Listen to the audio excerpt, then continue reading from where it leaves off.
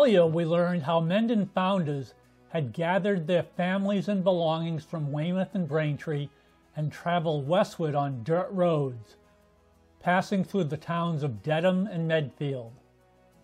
They then reached crude Indian trails that would eventually lead them to their plantation at Nipmuc Great Pond. John Metcalf tells us we must remember that the pioneer settlers of this place were in the farthest outpost of civilization. They were surrounded by Indians who were daily growing jealous of a race which, since the landing at Plymouth, had taken no step backward. They were in the wilderness and 15 long miles from Medfield. It was the nearest place of succor in case of distress or disaster. We must suppose that most of the time must have been occupied in providing shelter for themselves and their animals, raising their crops upon which they must mainly depend for sustenance, and praying to their God. As you've already seen, in their formative years between 1663 and 1667, for Mendon founders, it was all about surviving on their wilderness farms, forming their town, and praying to their God. We remember that Goodman Benjamin Albee was allotted property, a seat, as they say in Metcalf's Annals, on the Mill River, where it crosses what we now call Hartford Avenue East. In 1664, they had experienced enough of the pain of lugging their corn 15 long, hard miles to Medfield to grind into meal or flour. But it was not until 1672 that the mill was finally constructed and in operation. But why choose that particular site on Mill River? Certainly there were other locations to select, say on the Blackstone, the West, or the Mumford. But our founders were no fools. The Mill River location was a great choice. We're standing at the Mill River right now, right next to where Albee's grist mill used to lie, and we're looking at the river, and we're actually looking at what Mr. Dillon, who owns the property now, Mr. Ed Dillon, who owns the property now, has said that the dam is right there in front of us. You can see sort of the rapids area, and we're sort of panning back and looking upstream.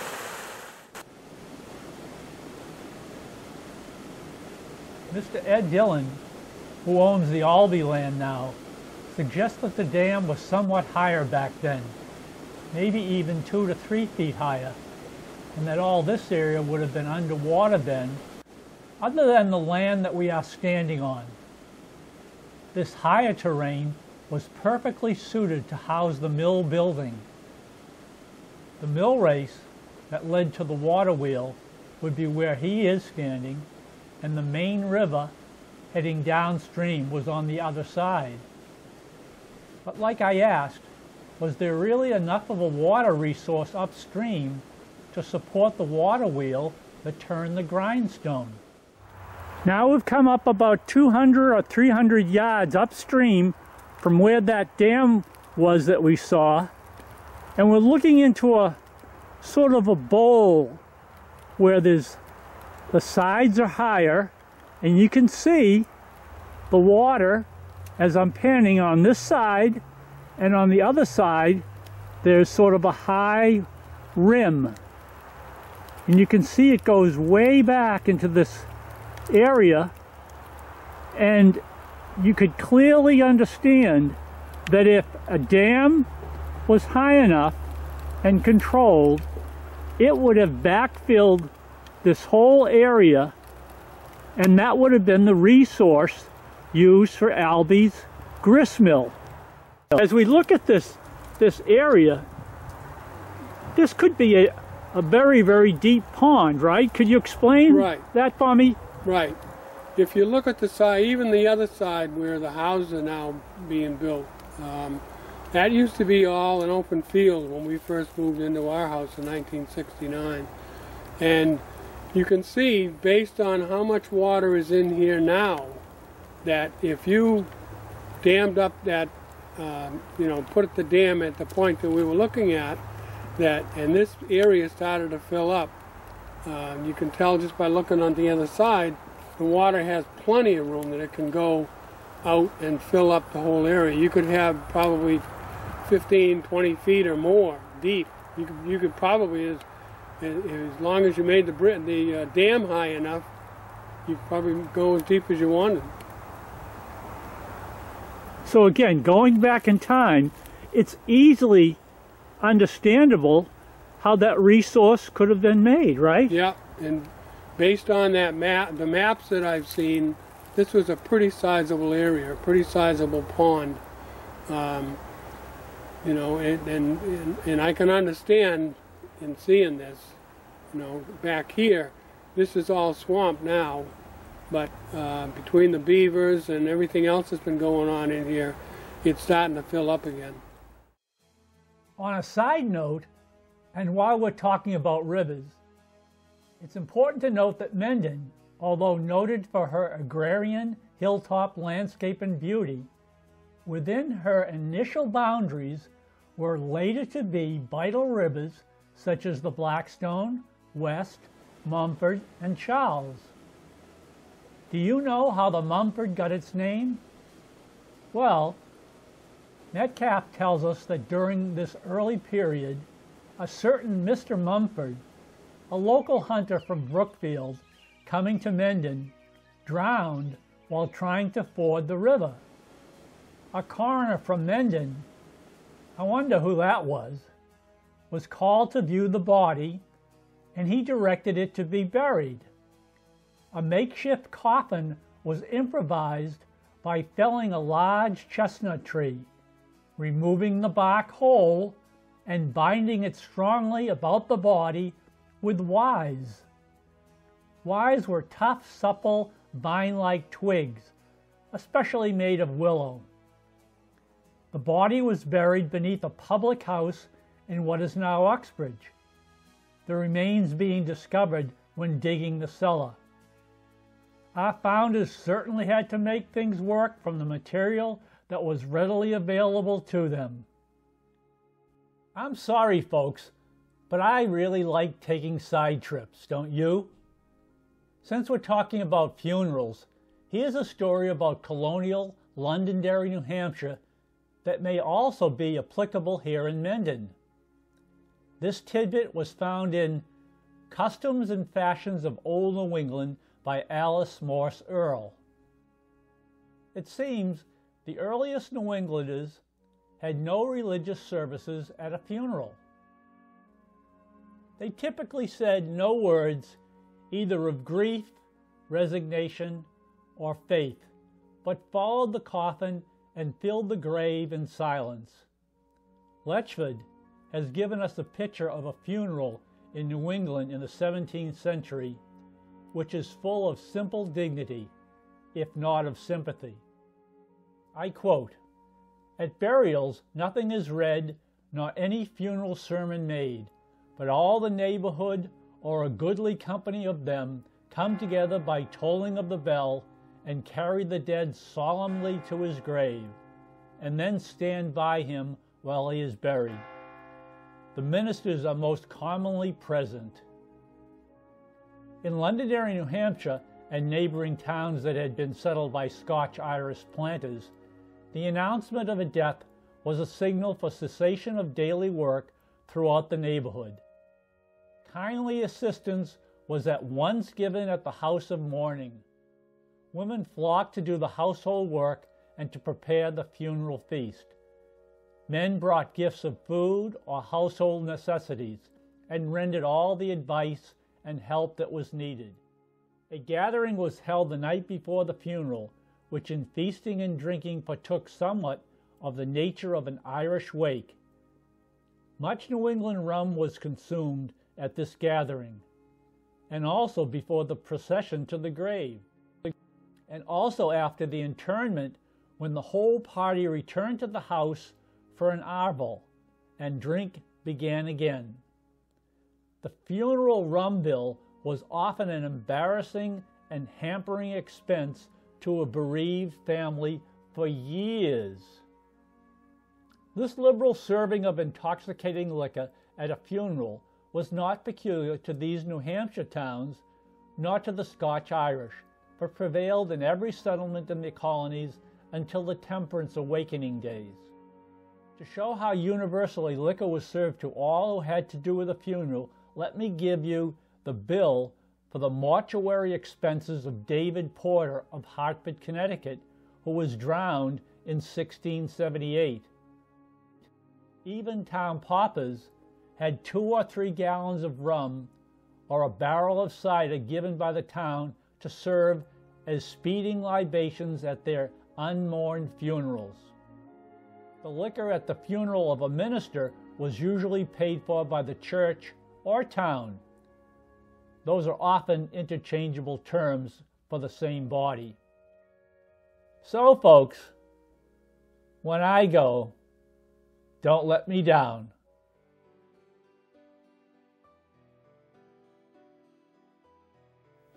You know, Ed, before we leave Benjamin Alby's grist mill on the Mill River, I'll have to admit that I'm still confused about something. It's easy to see how the Mill River supported his mill with a substantial water power source to turn the grinding stone, but what kind of water wheel was used at his mill? Could you explain that to me, please?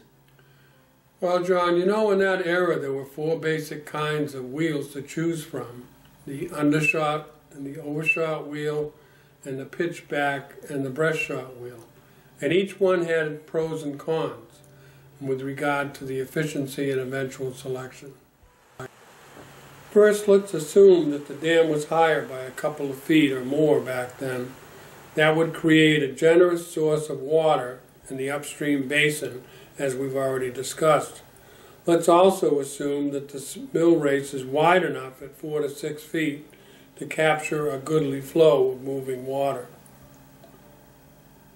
Based on the height of the meadow behind the mill to the east on the Plain Street side, and the gradual grade in height to the west on the Anthony Circle side, Albee may have been able to raise the dam to a workable height to use the overshot wheel, a more efficient style of wheel.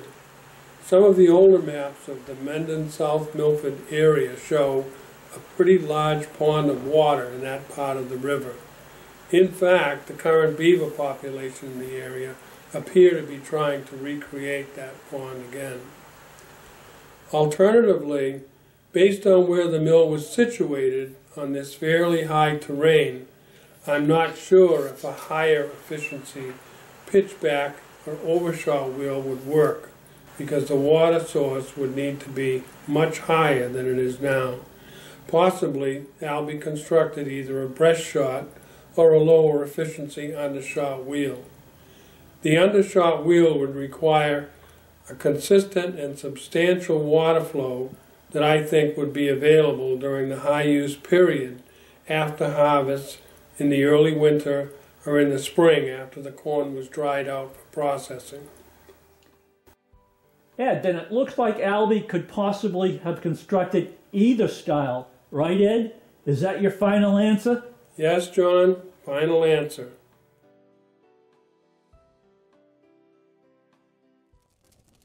Episode 2, A Town No More, sheds light on the foundation of Mendon, documenting her hard work establishing families, farms, and community. Also her early untimely and gruesome demise under the torch. Yet Mendon's formation was humbly of birth, not so much unlike many others in the New World, a startup, if you will, requiring a redoubling of effort to reestablish her roots. Surely the recollection of their old world in England was still fresh in their memory in 1660's Massachusetts Bay Colony. Perhaps many fond ones from Mendon's namesake, the town of Mendham, Suffolk, England. Mendon would eventually become a mother town, and who of us can ever forget our mother? No one, of course. Wouldn't it be special to learn more about what may have been etched into the minds of Netmark Plantation's founders and their ancestry, arriving from faraway shores? Let's do that. Allow me to introduce author-historian Colin Herbert of Mendon, Suffolk, England. Hello to everyone, especially our friends in Mendon, Massachusetts in the United States. My name is Colin Herbert and I live in the village of Mendon in the county of Suffolk in England, part of the United Kingdom. I know residents of Mendon have been researching the history of your town for quite a few years, and for the last 2 or 3 years we've been doing the same for Mendon village. And I wanted to take a few minutes to describe some of the things that the founders of Mendon may have been familiar with in our village, as Puritans had migrated from the counties of Suffolk and Norfolk and elsewhere to the towns of Weymouth and Braintree in Massachusetts Bay Colony, eventually to Mendon so many years ago. Let's have a look. 2 years ago I published a book called A History of Mendon Parish. Today the parish consists of 2 villages, Mendon itself and the village of Withersdale, and has a combined population of around 400 people. Although I wrote the book, it was a community effort and everyone contributed old photographs and information and supported the printing costs. Sadly, the book is out of print until we can get a large enough order for a reprint. Mendon is famous as the birthplace of the artist Sir Alfred Munnings. He was a painter of landscapes and horses and a chairman of the Royal Academy of Arts here in England. The book takes the form of a stroll around the parish, accompanied by Sir Alfred, researching some of his local paintings and many of the characters in those paintings. I include also quotations from Alfred's autobiography to bring old Mendon to life. He died in 1954, but is seen here standing in front of Mendon Mill, where he was born in 1878. There has been a mill on this site since the 11th century, and so some of your town's founders would be familiar with it, although the actual building will have been developed since those times. This is the mill from the air, and it sits about half a mile outside the centre of Mendon village. Who knows, Benjamin Albee may have learned his miller's trade from working mills similar to Mendon's. We have some marvellous images of the workings of the mill. Some of the machinery, including the wheel sluice control, is still in place today. In this wider aerial view of Mendon, a few years ago when the flooding was quite bad, we can see that Mendon sits on the River Waveney, and the road into Mendon from the left crosses a floodplain which accommodates excess water during the winter before crossing the bridge to the northwest of All Saints Church, which is in the centre of the picture. The mill is out of the picture to the top right, but the Waveney can be seen curving to the right towards it. However, in the time of your founders, the road and bridge were aligned directly with the church. In that time, wooden bridges were the norm, and these are the earliest engravings of one such bridge in the early 19th century, and you can see the alignment with the church tower. Here is the view directly over that bridge. The founders probably crossed an earlier wooden bridge, but almost definitely in the same place, and this is the view that they would have seen several hundred years ago. Here is the new alignment of the bridge taken from the tower of All Saints Church. The trees on the far side of the river are willows, and every few years they are harvested for their wood, which of course is made into cricket bats. Mendon is over on the right-hand side. As in many English villages, there has been a church on the present site for over 1,000 years, probably a lot longer. All Saints today benefits from a major Victorian restoration. In Withersdale, there is an even older church building. St Mary Magdalene we can date back to the 11th century, so some founders may have actually worshipped here, perhaps sitting in some of these very old wooden pews. Some founders will have seen other buildings around Mendon that are not here today. This one I called Corner Cottage, which sat right in the middle of Mendon on the corner of what is today a small village green, but no trace of it remains above ground. The white cottage in the background is High Hall Cottage, the oldest cottage remaining in Mendon. It's timber framed and remains thatched, as they all would have been in past times. And if we look at a corresponding picture of about 100 years ago, very little with that cottage has changed. To the left is what I have called the disappearing cottage, because we've been able to track in photographs its demise over the years, gradually being reduced in size and latterly part of it being used as a small garden shed. In this wonderful photograph is the disappearing cottage on the left, with High Hall Cottage on the right. Finally, in 1985, the last remaining part of disappearing cottage was taken down, but we can still see traces of the structure today under the patio of High Hall Cottage and the old cottage next door. Seeing those timbers there reminds me that in some of the older properties in the parish we can still see marks that we call Marion marks carved into the old oak beams. Your founders would have seen these and possibly even carved some of them themselves. They often look like a letter W and are typically found around openings and voids where mysterious eddies of air might be mistaken for the manifestations of spirits, often the beams, the Bessemer beams above fireplaces. They are thought to call on the protection of the Virgin Mary and stand for the title Virgin of Virgins. A variation is a combined V and M standing for Virgin Mary. Why is the symbol apparently upside down? Well, that's easy. Spirits were thought to come down the chimney head first, and so could read them on their way down. Looking in the other direction, in what we today call the street, we have a view that would be partially familiar to your founders. The blacksmith is on the left under the chestnut tree, and we will see this later. The cottages on the right are called Waveney cottages. There's a plaque on the gable end that we can just read, and were built in about 1840. Before that, they would have been timber framed and thatched cottages there. In the distance on the left is the Corner Cottage. The shop on the left only closed in the year 2000 after being started in the mid-19th century. Just visible as a gable roof poking out from the far end of Waveney cottages is the old coal house, and we'll see this in a moment. Today the Waveney cottages have gone, making way for a car park and the development of housing over the road on the left. The chestnut tree remains. This is probably my favourite old photograph of Mendon.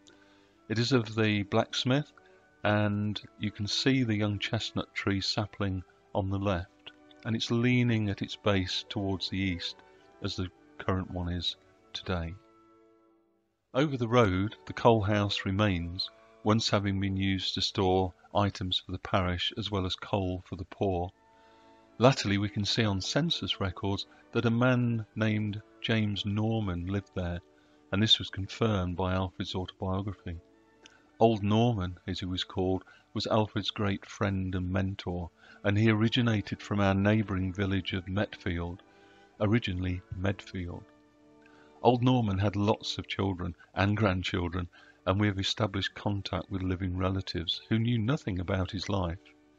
In 1851 he worked in London with a great exhibition and walked home from there, some 100 miles. He died at the age of 93 after falling off a ladder whilst picking apples. They were tough in those days. On a side note, it's fascinating how the towns of Mendon and Medfield and Mendham and Metfield are in such close proximity and are historically intertwined. Here we see old Norman in the blue jacket in one of Alfred's paintings called The Gala Day, and the original painting, which is worth a lot of money now, is in a museum in the town of Preston in the north of England. The curators there knew nothing about the characters in the painting, but we managed to identify them all, including the children on the left. Talking of old characters, this is a remarkable picture of Nobby and Charlotte Gray. Nobby acted as a model for Alfred in many of his early pictures. He was a Suffolk man, but Charlotte was a true gypsy from a long line of travelling families. They took their caravan with their son around Suffolk and beyond to fairs during the summer, but in the winter returned to the pastures of Mendon village. Some bungalows in Mendon today are called the Greys. Charlotte Gray is famous for being in one of Alfred's paintings called Charlotte's Pony, and this forms the subject of the village sign that we use in Mendon today. The sign stands just feet from the site of the old corner cottage. One building that your founders would have seen is Mendon Priory, which was founded in the 12th century and sat on a slight rise or an island in the marsh between Mendon and Withersdale. We have these engravings of the building in various states of decay, and sadly today only the smallest pile of rubble remains. However, stonework from the priory can be seen in many of the houses and gardens in Mendon and Withersdale, having been scavenged by the locals over the years, possibly even by your founders. Recent magnetometer studies have discovered a lost 13th century settlement between Mendon and Withersdale, probably serving the priory, which was over to the left in this image. If you look at the magnetometer results, you can see the old curves of the marsh edge. Here is Mendon today with all its trees, seen from a computer-controlled drone. The bridge is far left, then All Saints Church, the street in the centre, and new housing in the right foreground. The mill is just visible in the trees as a white structure in the middle distance towards the right. The essence of Mendon is not unlike your beautiful rural hilltop village. This is Withersdale from the air. Mendon is about a mile away to the top right. There is a playing field here, and next to that there is the thriving Mendon and Withersdale Village Hall, and behind that the multi-use games area, both of which we only built in the last 5 years. What about the name Mendon? This is an extract from a dictionary of Suffolk place names by the mathematician Keith Briggs. We can see that the name derives in some way from Minds or Minder's homestead, or today we would say farm. Today we have Mundy's Lane leading out of Mendon with Mundy's Farm on it, which may be related, but we have to do a lot more research. Finally, I want to tell you about the Honeypot Circle. Just a few years ago, I discovered in old aerial imagery an oval shape in the landscape between Mendon and Metfield. It's delineated today by hedgerows and ditches and is clearly man-made, being too neat to be a natural feature. The oval is tilted slightly to the left and it's about 1 mile high and 0.6 miles across. At the bottom right of the shape is Metfield village. St Mary Magdalene Church is on the left of the shape, with Withersdale further over to the left. Mendon is off towards the top left. I actually live in the top left of the shape. Only a small section of the shape appears on present-day maps as Honeypot Lane, hence my calling it the Honeypot Circle.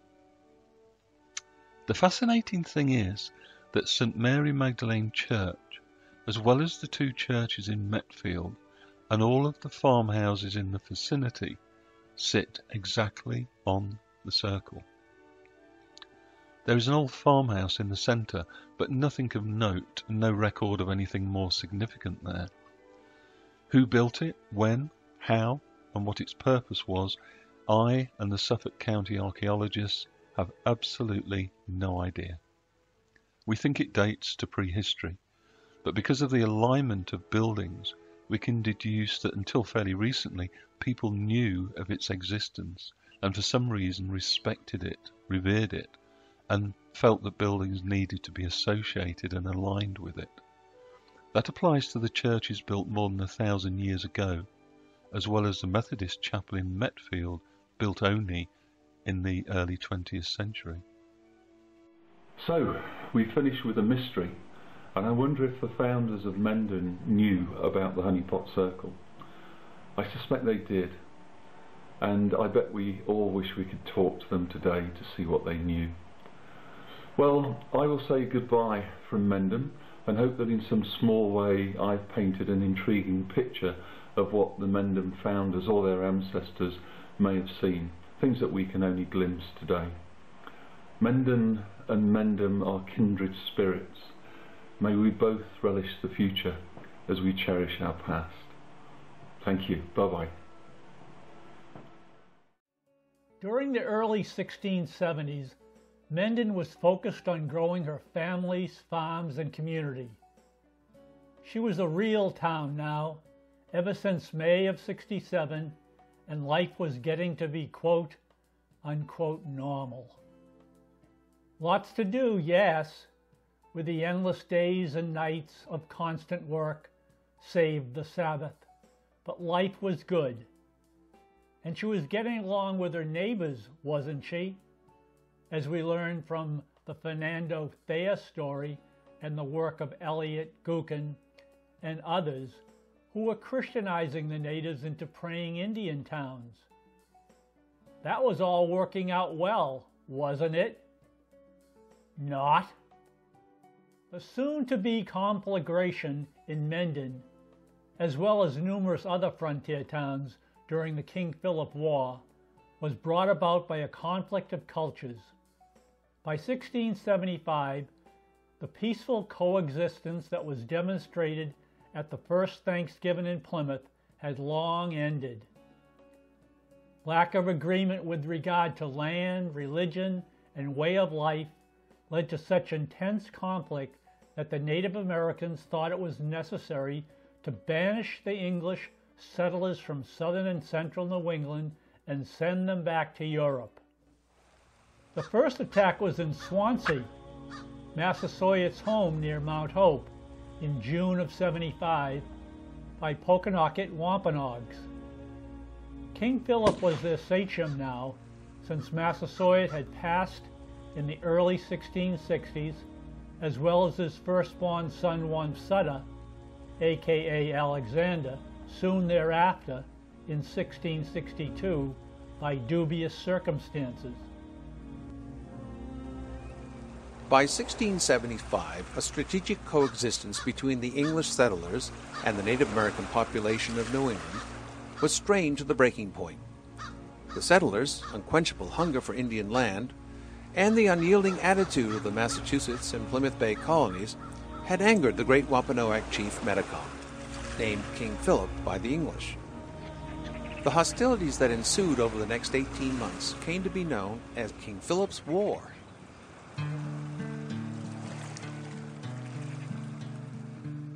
Philip was probably reaching his wits' end. Can you imagine the concerns he had for the well-being of his people and that of other Native American tribes in New England? 3 weeks after the Swansea incident, the attack on Mendon on July 14, 1675, sent shockwaves and terror throughout Massachusetts Bay Colony. The attack was by Nipmuc natives, and it meant that King Philip's attempts at lobbying neighboring tribes to war had succeeded. You'll remember that King Philip and his Pokanoket bands had outwitted the Puritan militia who were about to destroy him soon after the start of the war. As the militia marched into the Pokanoket Peninsula on June 30th towards Mount Hope, Philip's homeland, they curiously decided to fortify and remain at their garrison house before attacking the next morning. Philip and his community smartly scurried across Mount Hope Bay and into Weetamoo's Pocasset swamps during the night, thus eluding the disappointed militia the following morning. For several weeks, Philip and his people battled the militia, and by the end of July '75, the natives slipped back over the Taunton River, heading into central Massachusetts Bay Colony and their supporting Nipmuc allies. You might be asking yourself, why did the Nipmuc sachem Matunis and his followers attacked Mendon on July 14, 1675.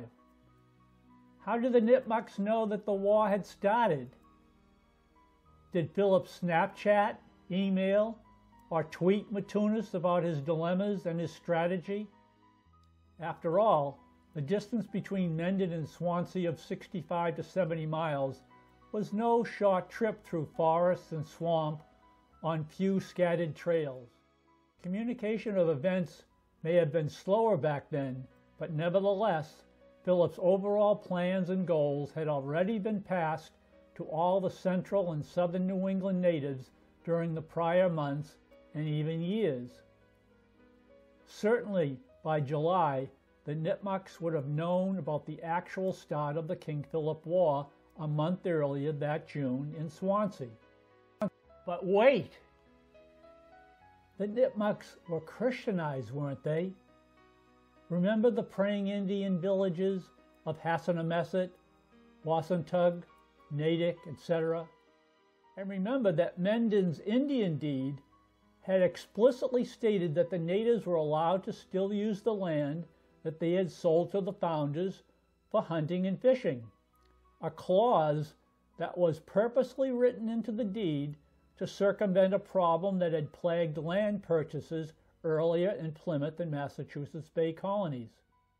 Specifically, that even though native land was transferred between tribes and clans, native culture was that land was held to be owned by all. This philosophy was certainly not the way of the English. Also, the Nipmucks were good neighbors, weren't they? Sometimes living and working together. Remember the Ferdinando Thayer story earlier? The log-throwing Olympic event? Yes, in general, they were coexisting neighbors, but the pot of disenchantment had been stirring by Philip for many months and years, and it was reaching a boiling point for sure. And yet there was more, so much more. Let's dig deeper. Have you heard of the story of Zachary Smith and his murder? No? Well, listen to this. You'll be amazed. Zachary was a young man that was traveling through Dedham Woods. Remember how towns were being developed from east to west, leading away from the seacoast? Well, young Zachary stopped for the night at the home of Caleb Church and left early the following morning. A short time after leaving Church's home, 3 young Nipmuc natives were spotted traveling on that same road and in that very same direction. Church noted this because they were behaving insolently, throwing stones at Church and using foul language. These 3 natives overtook Smith and seemingly killed him for some small effects that he had. His body was found near the sawmill in Dedham soon thereafter. They found the 3 natives and took them into custody. At the trial, but one of them was found guilty. He was executed on the Boston Commons gallows, where his head was removed and set upon a stake, where it remained at least 5 years. Who was this young Nipmuc native? Well, he was no other than the son of Matunas, the Nipmuc sachem that led the massacre on Mendon in July. Do you think that that hanging of Matunas' son for the murder of Zachary Smith left a bitter taste? Maybe, maybe not. Mendon historian, the Reverend Carlton Staples, wondered what it meant for the families in Mendon, exposed to more attack and far from immediate assistance, not very capable of defense. In his words, it was a time of awful darkness. A pall of anxiety and fear hung over the town in the expectation of a renewal of attack.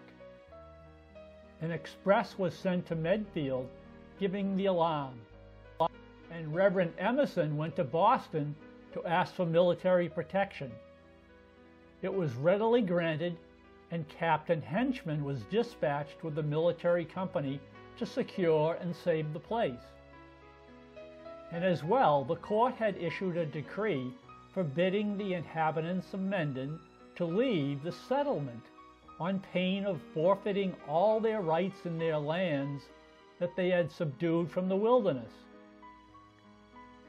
But many of Mendon's founders soon gave up their homes and went to the safety of other towns. The remainder of the people finally gathered in two of the largest houses.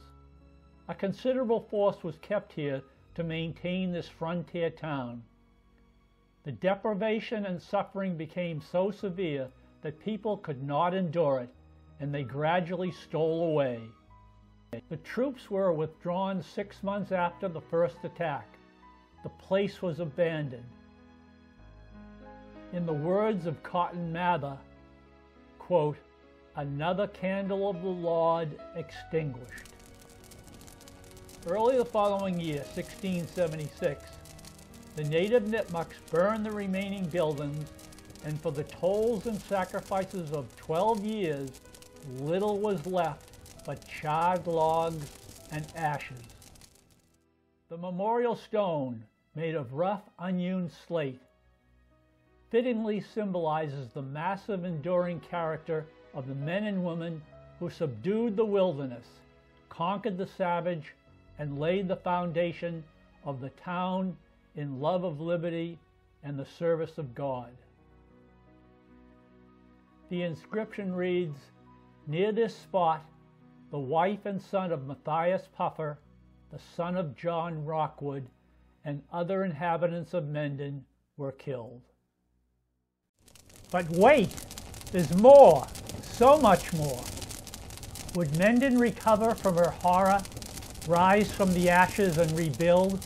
Or would her founders be pushed into the sea and back to England as the natives desired? How would the Mohawks in faraway upstate New York help decide their fate? What would become of the New England Native Americans? What would become of our founders? Episode 3, Out of Ashes, 1676 to 1763, explores the rebuilding process, the neighborhood feuds, the civic and religious awakening, and the early yet eventual rumblings of Mendon's radicals.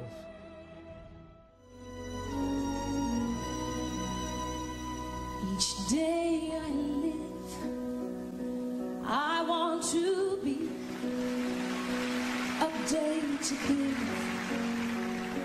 the best of me. I'm only one, but not alone.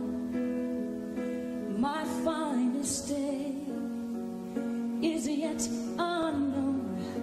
I broke my heart for every gain to taste the sweet.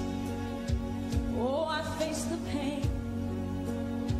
I rise and fall, yet through it all, this much remains. I want one moment in time when I'm more than I thought I could be.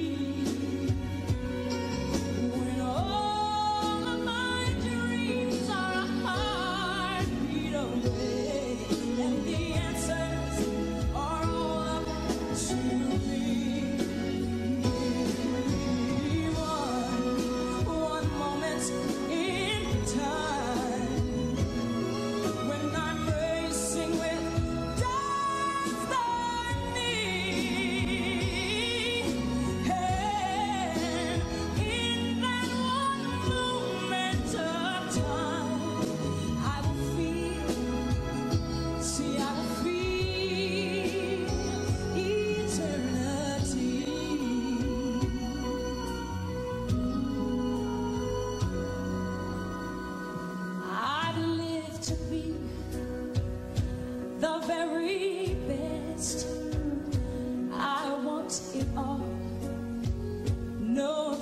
for less.